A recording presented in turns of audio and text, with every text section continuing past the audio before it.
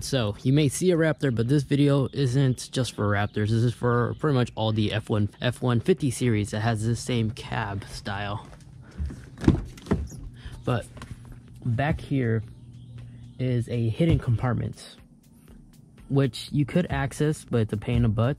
But there's an adapter you could use that allows you to easily access this end, which allows it to fold like so. Kind of like that side. That side, let me show you. This side has this little latch right here where you can just pull down and allow you to store more stuff down here as well as that end. This is normally when the sound system and other stuff is located, so your amplifier and stuff like that, depending on what kind of sound system your vehicle is equipped with. But here's more space if you want to modify your subwoofer or something like that along that nature, or keep some spare tools back here. Let me fold this one up, and this box right here is the adapter that we'll be using to quickly attach a similar latch like this, but to that side.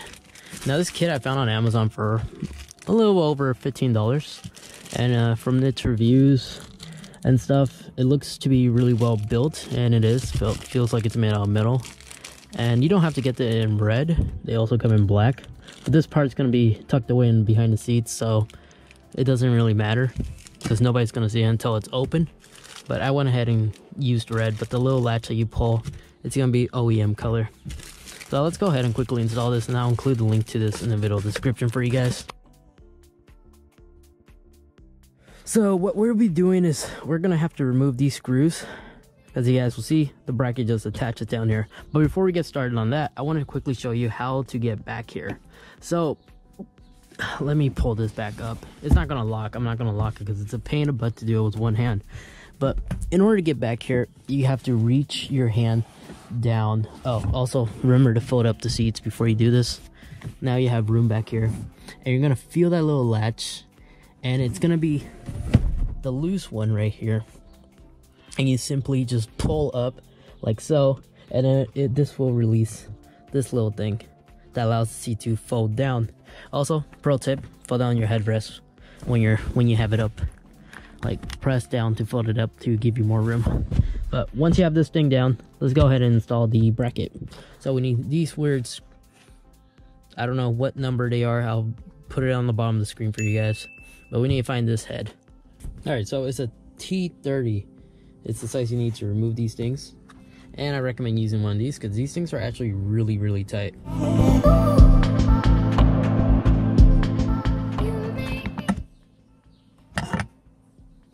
They do give you instruction guides here, but I mean, like, to the most part, everything is pretty much self-explanatory.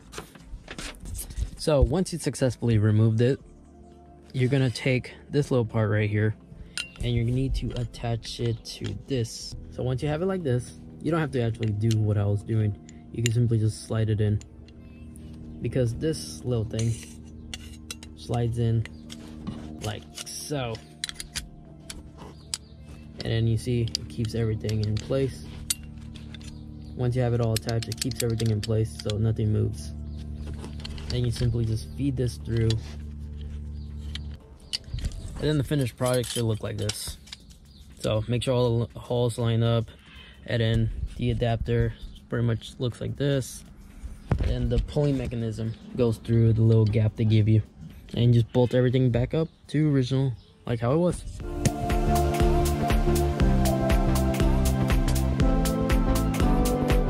Pro tip, try not to do what I did there unless you want that. I'm just gonna leave it because it doesn't do anything. Just an FYI. But other than that, I mean, the mechanism, as you can see, if we pull, it opens it up slightly, but once it's attached, it's fully gonna open. And yeah, so place this back in order. Put the seats up. Bring up the seats just a bit to fully press it in. And then now we have a little thing right here we could pull. So the seats are in, everything moves. And then if we ever want to access the back port, simply just pull on this with the seats up, of course, and then pull, and it opens. I was grabbing this one on accident. And yeah. So yeah, only thing I'm not a huge fan of, you have to actually reach in here. I guess this is actually a hidden compartment now, to grab that little latch, to grab this thing, because it's never gonna stick out automatically.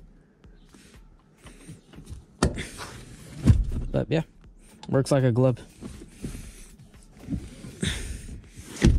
Only thing you gotta remember is to always bring this up so it could attach.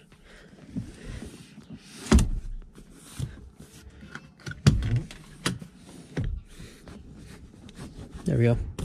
Yeah, there we go. Hidden compartment, hidden access. And that's, my friend, is the quick and easy mod you could do to quickly get access to the back seats secret compartment, of course. I'll be sure once again to link the product in the video description down below for anybody who's also interested in doing this cheap mod. It literally costs under $20, and this works on pretty much all the newest generation F150 lineups, including the Raptor. Anyway guys, if you found this video helpful, informative, I would really appreciate if you could leave this video a big thumbs up, as that not only lets me know, but that also strongly helps support. And also, get subscribed. If you're not, we're halfway there to 1,000. It will be really awesome if we could actually hit it really soon. But as always, thank you guys so much for watching. Take care, and I'll catch you in the next one. Peace.